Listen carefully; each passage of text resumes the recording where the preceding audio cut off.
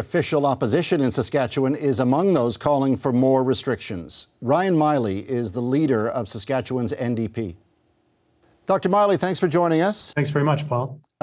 Your Premier is continuing to resist calls for tougher measures, particularly ahead of this Thanksgiving weekend. I say Dr. Meili because, of course, you have a unique perspective being a medical doctor as well. Why do you think the Premier has resisted bringing in tougher measures?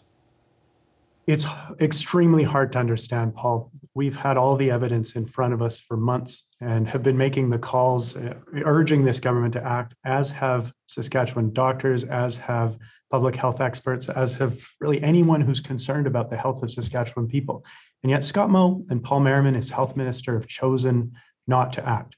They've had the evidence in front of them, knowing that the Delta wave was going to cause a great deal of damage in Saskatchewan. And instead of acting, they've resisted masking, resisted any efforts to increase vaccination rates, and now are doing nothing around gathering limits as we head into one of the big holidays of the year.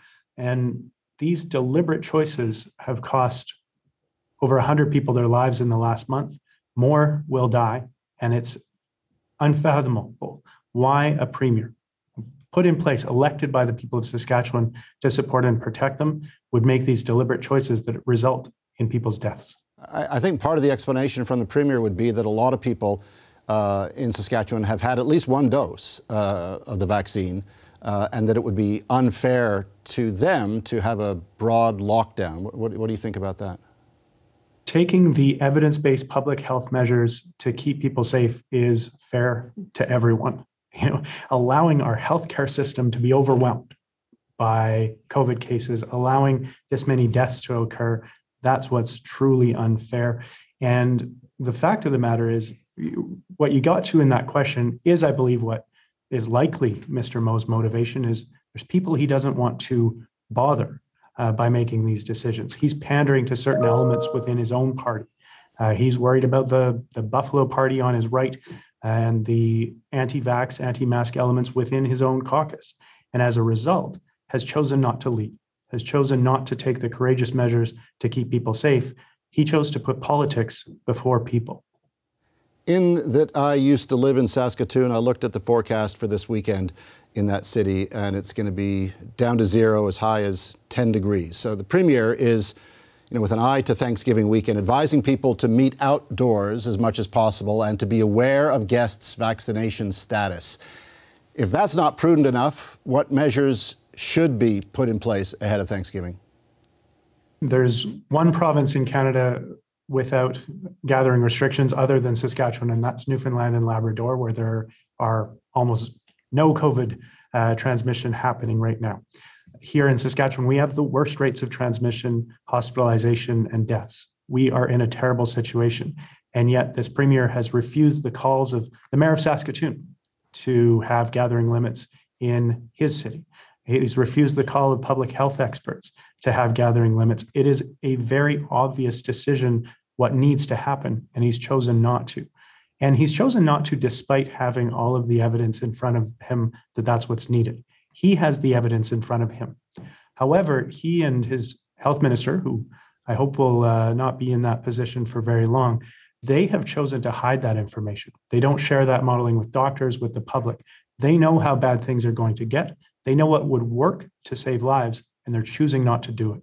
Isn't the real problem here the same one that has perplexed, every politician in every jurisdiction effectively on the planet, and that is how to get everybody else vaccinated? I mean, what would you do to get that number higher in Saskatchewan? The interesting thing here in Saskatchewan, we were leading the way.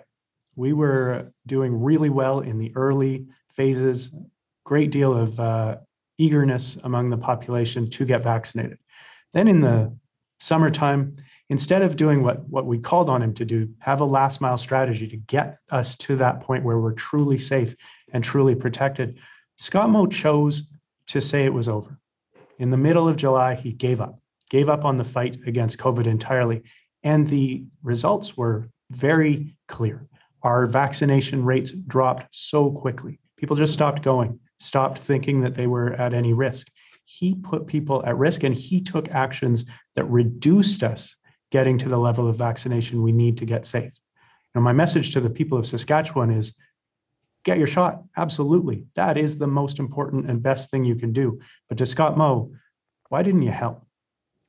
Meanwhile, he's announced that the province's Emergency Operations Centre will now manage the pandemic response, arguing it will, ensure a more coordinated decision-making process. What do you think this will actually do for the healthcare system? No one really knows if that will have any effect. Even the person who is in charge of that was questioning whether it would have much influence.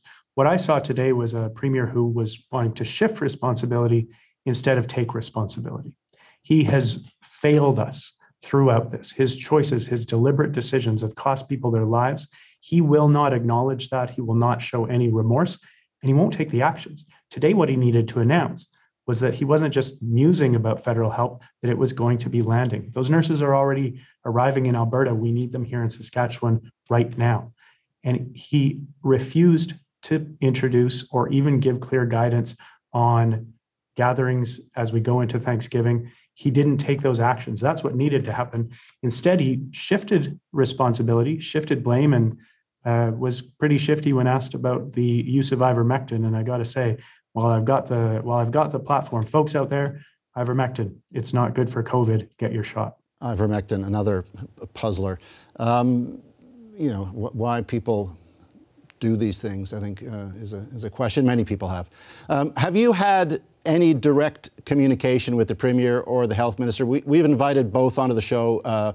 They have not accepted the invitations. I wonder what your bottom line advice would be to them if you could give it to them.